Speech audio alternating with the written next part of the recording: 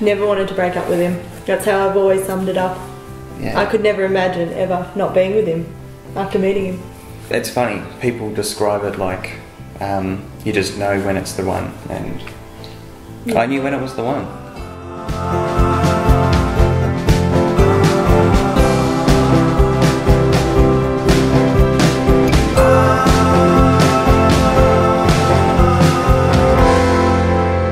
When I was at the altar, I was obviously facing towards the back wall, and Pastor Pete's whispered to me, Richard, it started to rain and Kim's just getting out of the car.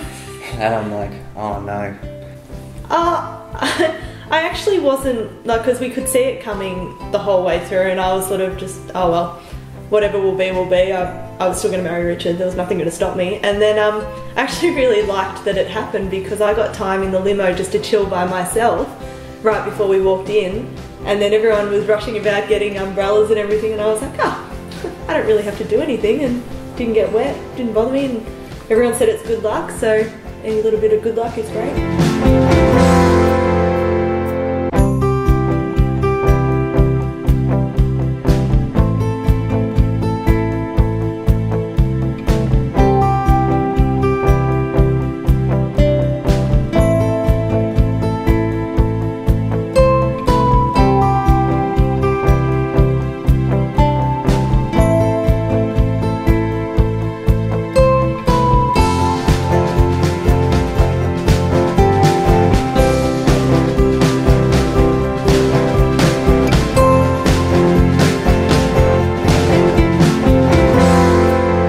Entrance into the reception was a thought. We always had planned to do something there, but the actual preparation for it only started about a week out from the wedding, as you can probably see. Yeah, we because we'd been going to dance lessons quite often, and everyone sort of knew the routine, and we were doing the same thing every week, and then so we thought, oh, let's make it fun, and we kind of scared everyone by saying, oh, by the way, we're all doing just a random dance as we go into the reception, and everyone freaked out. I was like, oh, I thought that would just be kind of funny, like it didn't matter what we did. And then we spoke to our dance teacher and just had so much fun just creating all these different moves for each couple, and then everyone just got into it, and it was the best way. It just set the fun tone of the reception though, didn't it?